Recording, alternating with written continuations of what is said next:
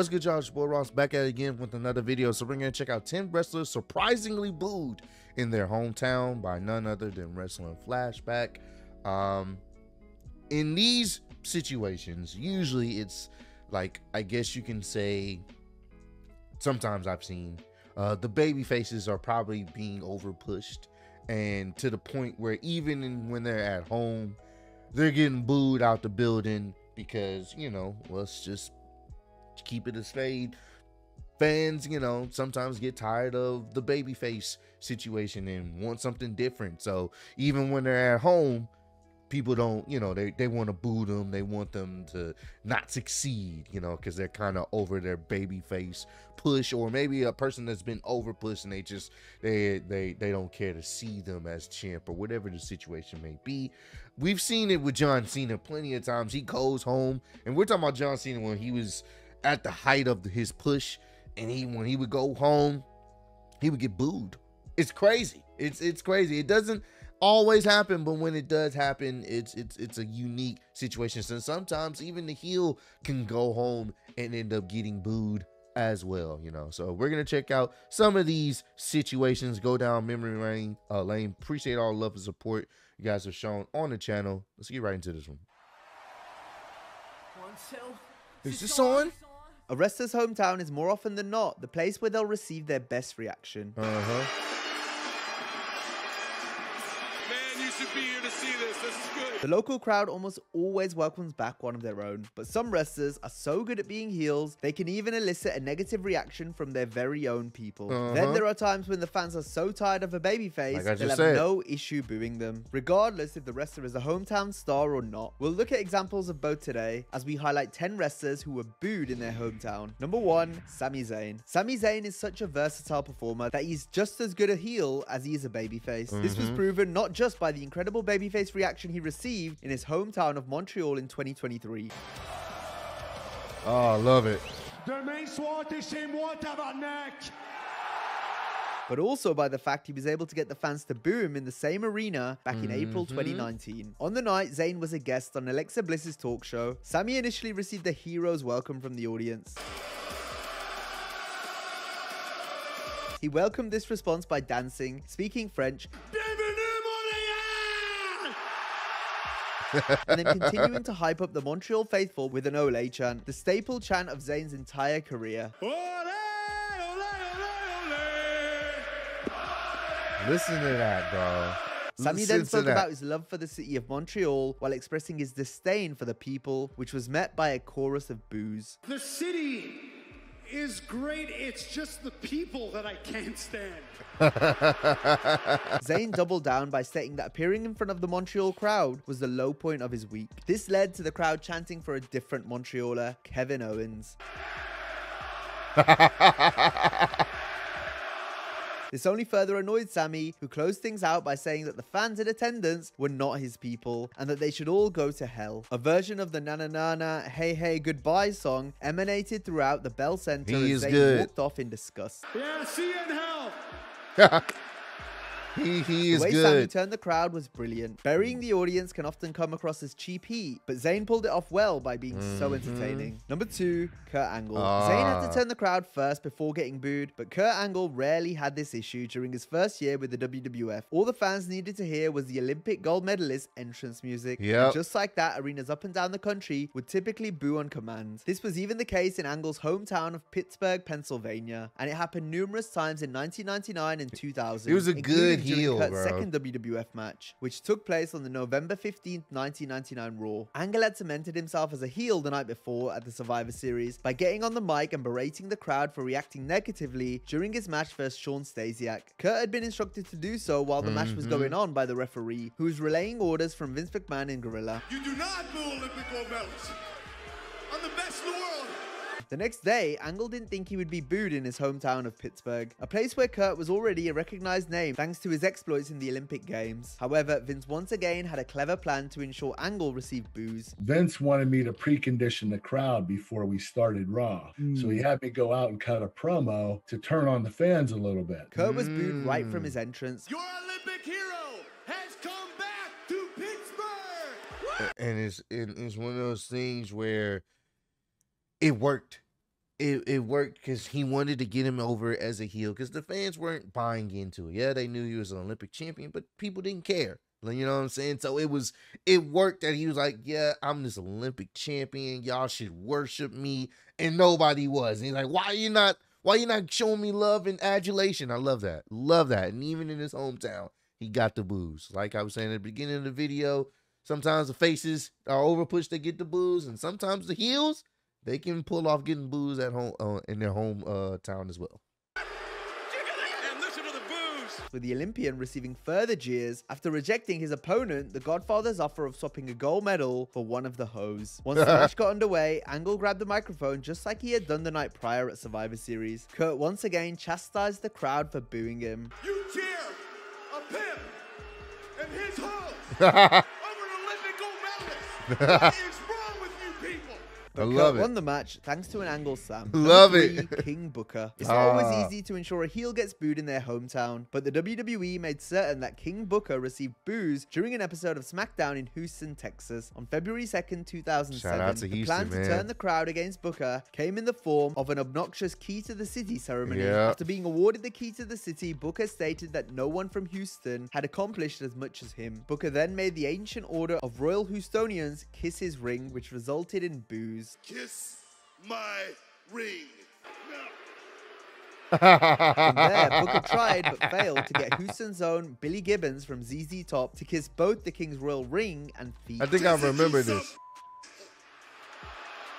After this, Kane interrupted by first attacking the custodians and then King Booker. The Key to the City ceremony was just one of the many funny segments Booker T was involved in during his run Shout as out King to Booker T, Number man. 4, Edge. So far, we've looked at good forms of heat with heels receiving the desired reaction, but sometimes the shoe can be on the other foot, with baby faces being booed instead of cheered. This is bad enough on its own, but when it's done in the babyface's hometown, it's a sign that the fans are tired of the wrestler in their current form. Like I just Edge said experienced at this the at beginning of the SummerSlam video. 2004 when he defended the Intercontinental Championship in his native Toronto, Canada, during a triple threat match against Batista and Chris Jericho. The crowd booed Edge anytime he went on offense. Both Jericho and Batista are on the outside. Yeah, you hear it.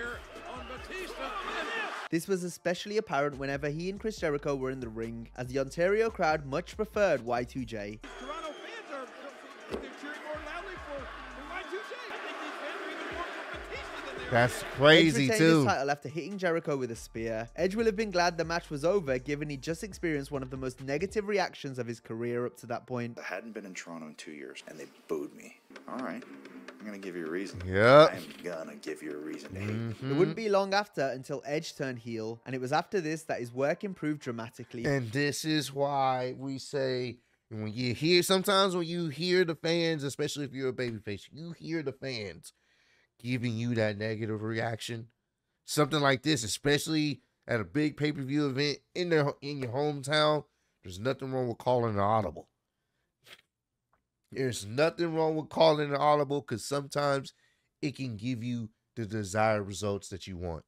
Because then he just really tapped into his rogue side, and hence, this is how we ended up ultimately getting the rated R superstar. Following a rough number of months as a face. That's the man's wife. Yep. What the hell are you people thinking? Number 5, John Cena. By the time Oh, SummerSlam yeah. 2006 came around, Edge was now an established top heel, while his opponent John Cena was the babyface that fans were booing in his hometown. John had Yep. established himself as the face of the company, but that didn't stop him from being booed even in his home state. Cena hails from West Newbury, Massachusetts, a suburb of Boston where the pay-per-view was taking place. Instead of the Intercontinental title, Edge was this time defending the WWE Championship. The crowd were electric throughout the match, and the fans were definitely split at times. However, Cena was met with heavy boos on numerous occasions, boos. as well as strong Cena sucks chants. Cena, literally in his hometown. The That's audience then crazy. turned their attention to Edge's girlfriend by chanting, "Lita sucks." Lita would soon get involved in the match by handing Edge brass knuckles. She then stopped Edge from receiving an FU by taking one herself. This distracted the referee, allowing Edge to use the brass knucks on Cena, and it was this that ensured the rated R superstar retained the WWE Championship. My goal was always to get John cheered.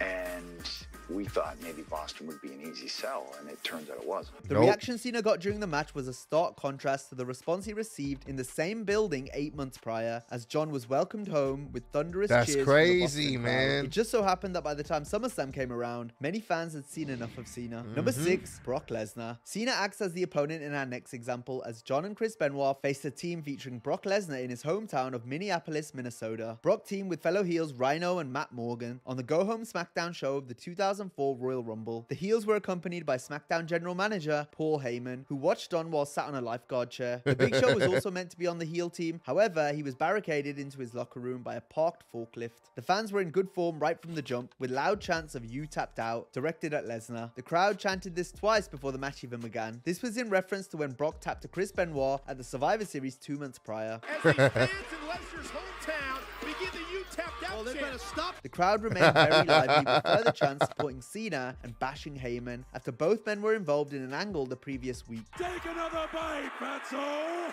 You ain't soap! You ain't soap! How disrespectful! During the match, the fans were firmly behind Cena and Benoit, who were two of SmackDown's hottest babyfaces at the time. This meant there were boos for Brock, who also ended up taking some awesome German suplexes from Benoit. That's crazy. The Rabid Wolverine then locked Lesnar in the crippler crossface, much to the audience's delight. There were more boos for Lesnar as he walked out on the match, only to be attacked by his upcoming opponent at the Royal Rumble, Hardcore Holly. At this point, even Bob Holly was being cheered ahead of the hometown boy Lesnar. The finish of the match came when Cena pinned Rhino off an FU. Overall, this was a fun match with a hot crowd, good wrestling, and hilarious reactions from Paul Heyman. Number 7, Bubba Ray Dudley. When it comes to wild crowds, look no further than ECW. Crazy environment. We go to the land of extreme next for a match between television champion Taz and challenger Bubba Ray Dudley, taking place in Bubba's hometown of Queens, New York. Here we have an interesting example as Taz is positioned as the hometown hero. Given he hails from the Red Hook section of Brooklyn, Bubba on the other hand has famously been billed from Dudleyville, even though he's actually from Queens. Nevertheless, Bubba immediately receives boos while Taz is the clear fan favorite. Bubba embraces the heat by flipping off and swearing at the crowd multiple times. Bubba Ray Dudley across the jet! On the other hand, the human suplex machine feeds off the crowd's energy as they chant, "Taz is gonna kill you," and choke him out. Wow, listen to that crowd. Taz duly obliges by locking Bubba in the Taz mission and forcing him to tap out, allowing the champion to retain the TV title. Number 8, Randy Orton. In 2009, Randy Orton was in the midst of an epic heel run in which he We just checked out a video of the different versions of Randy Orton, and of course, man, this version of Randy Orton that was kicking people into another dimension. Savage. Now the entire McMahon family. Oh my so it was going to be interesting to see how the crowd reacted to Orton on the August 17, 2009 edition of Raw. Raw's guest general manager for the night, Freddie Prinze Jr., opened the show and was about to talk about the main event until Orton interrupted. The Viper made it clear that he didn't want to wrestle ahead of his WWE title defense against John Cena at SummerSlam, which was in just 6 days. Freddie questioned why Orton wouldn't want to compete in his hometown. Randy replied saying that he doesn't care about wrestling in St. Louis and has nothing in common with the local fans in attendance. I have nothing in common with any. Love this version of Randy, This bro. is about me. The people responded with a "You suck" chant. Here's the thing. Randy was such a good heel, bro. Even in his hometown, he was vile, and I love it. Freddie demanded that Randy wrestle in the main event where it would be Orton and his SummerSlam opponent Cena versus The Big Show and Chris Jericho. Following this announcement, Freddie tried to leave the ring only to be stopped by Orton, who dragged Freddie to the center of the ring and gave him a backbreaker. Later on in the main event, Cena pinned Jericho thanks to an attitude adjustment. However, before Orton and Cena were even announced as the winners, the Viper would strike by giving John an RKO. Number 9, CM Punk. CM Punk is well renowned for his popularity in his home city of Chicago. We've witnessed numerous legendary Punk homecomings over the years. So this begs the question, has Punk ever been booed in the second city? And while this is rare, it has happened a few times, including at the Night of Champions 2010 pay-per-view. Despite being a heel, Punk entered to a typical boisterous hometown response with chants of his name ringing through the Allstate Arena. Punk even reciprocated by declaring his love for Chicago, the caveat being that he hates the inhabitants. Punk went on to bury the crowd, who fired back with boos. Punk even went as far to say that Chicago should be set on fire for a second time. You people make me sick. Good heel. Punk Good subsequently heel work. wrestled the Big Show in a short match that Show won with a knockout punch. Big Show with a knockout. CM Punk's promo ended up being far more entertaining than the actual match Yeah. was. The power of almighty straight edge. Number 10, The Miz. Finally, we'll look at The Miz, a man who only ever gets cheered when he's in his hometown of Cleveland, Ohio. But at TLC 2014, the spotlight was instead on Miz's tag partner as Bro, Damian Sandow he turned a dumbass like gimmick into something quite hilarious. He made it his own. It's dumb, but it was hilarious, bro. the A-lister teamed with his stunt double Damien Mizdow to defend the tag team titles against the Usos. This was during the period when Mizdow replicated everything The Miz did. Mizdow would get a better reaction every time compared to The Miz, who would get booed. It's just a real This was no different in Miz's hometown as Mizdow stole the show, despite spending almost the whole match on the apron, mimicking Miz who was wrestling. The crowd demanded the stunt double be tagged in by chanting, "We want Mizdow." Mizdow's about to come in, Michael. Here comes the tag. The Miz refused to make the tag and received boos while Mizdow got cheered. History in the making, and I'm not sure that it's good history. Later, Mizdow entered the ring to once again copy his partner in hilarious fashion. And there's the idiot Mizdow. Yeah, why don't you come and try to help Miz? This is one of the most ridiculous things I've ever seen. The match came to an end when The Miz got himself and Mizdow disqualified by using a Sammy Award as a weapon. The DQ meant they retained the tag titles and they celebrated this fact, but as per usual, the fans only popped for Mizdow as The Miz was overshadowed in his hometown by his stunt double. And that brings us to the end of this video. As always, if you Mizdow, legit, that was a real thing. Someone came up with, probably Vince, and he made that work. He got that over no matter how stupid and ridiculous it was. He got it over because he was just that entertaining. He made it the best out of that situation, man. That was great. But comment down below, man. Let me know, man, some other wrestlers that didn't make this list that they were either heel or babyface. When they came home to their hometown, they got booed out of the building. But I appreciate all the love and support you guys have shown on channel. Road to 150K. Now I'm still getting the speed of YouTube wrestling champion of the world. Appreciate y'all kicking me. See you on the next one. Peace.